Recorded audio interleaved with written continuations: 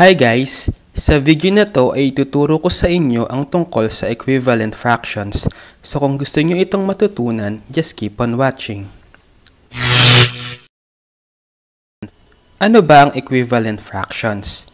So basically, from the root word of equivalent which is equal, two fractions are said to be equivalent if they are equal. Equivalent fractions are not necessarily the same in form, meaning they don't have the same denominator and numerator, but as a fraction, they have the same value. For example, 1/2 is equivalent to 2 over 4. 1/3 is equivalent to 3 over 9. So gaya nung sinabi ko, yung dalawang fractions na to ay equivalent although they don't have the same numerator and denominator. Sa unang tingin, hindi natin makikita yung equivalence ng dalawang fraction unless meron tayong gagawing process para ma-verify na equivalent sila. So the most common way is to reduce them into lowest term.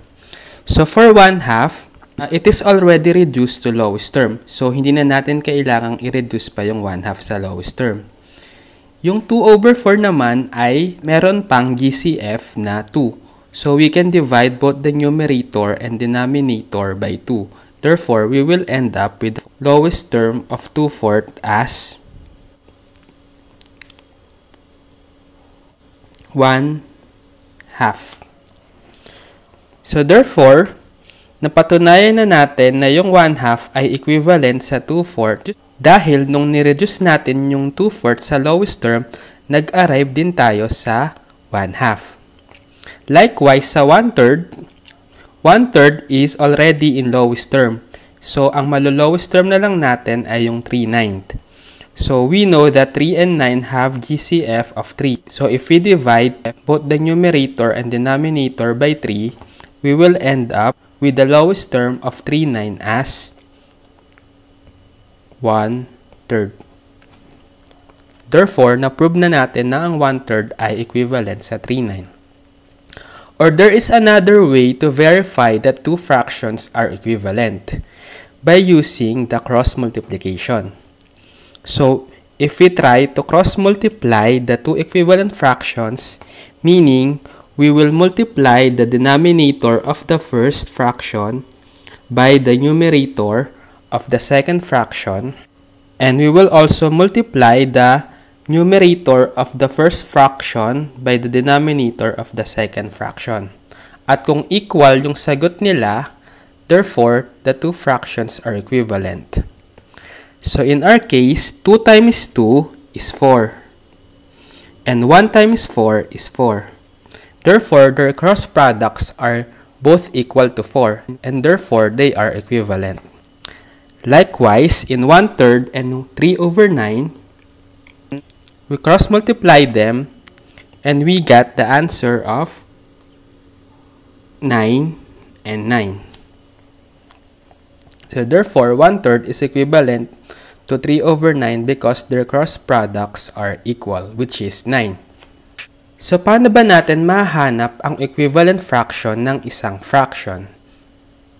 So, basically, ang isang fraction ay maaring magkaroon ng infinite number of equivalent fractions.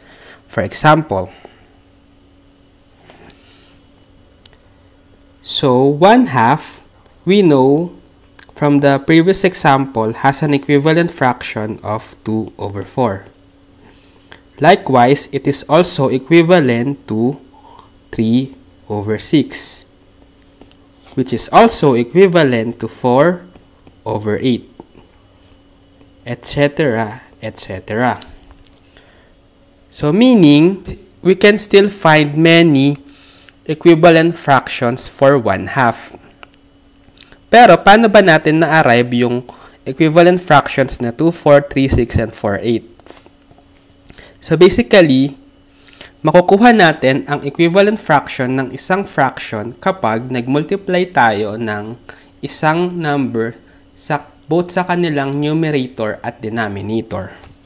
So in the case of 2/4, if we multiply the numerator and denominator of 1/2 by both 2/2, we will have the answer of 2/4. Likewise, if we multiply both the numerator and denominator of 1/2 by 3/3, we will arrive at 3/6. You notice that if we just multiply an integer to the numerator and the denominator of a fraction, we can arrive at its equivalent fraction. So since we have infinite number of integers that we can multiply to both the numerator and denominator of a fraction, we can also have infinite equivalent fractions for a given fraction. Ano ba ang gamit ng equivalent fractions at bakit kailangan natin itong malaman?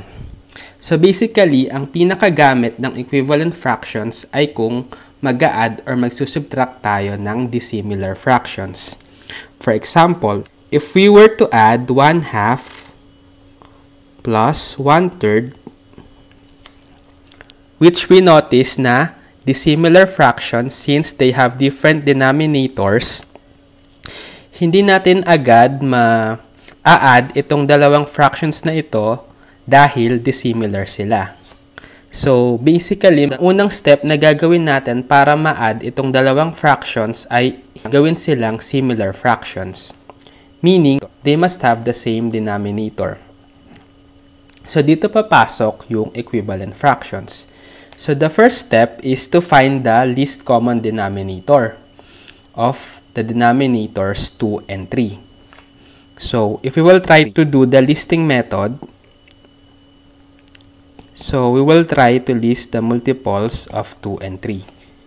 So, the multiples of 2 are 2, 4, 6, 8. For 3, we have 3, 6, 9, 12. And since we notice na meron na tayong unang nagkaparehong multiple ng 2 at 3, which is 6, we know that the LCM of 2 and 3 is 6, and therefore also the least common denominator of the fractions. So now, we want to transform 1/2 and 1/3 to their equivalent fractions that have 6 as the denominator. So, we will find an integer that we will multiply to both the numerator and denominator of the fraction such that the denominator is equal to 6. So, for 1/2, we can multiply 3 to both the numerator and denominator para maging 6 yung denominator. So, we have 3/6. For 1/3, we can multiply both the numerator and denominator by 2 para maging 6 din yung denominator. So, therefore, we have 2/6. Therefore, we have transformed 1/2 and 1/3 into similar fractions, which are 3/6 and 2/6. And therefore, dahil similar na sila, maaari na nating i-perform ang addition by simply adding the numerators and copying the denominator. So, 3 plus 2/6 or 5/6. So, ito ang pinaka-mahalagang applications of equivalent fractions, which is transforming two or more dissimilar fractions into similar when we are adding or subtracting them. So, sana ay may natutunan kayo sa video na to at maraming salamat sa panonood.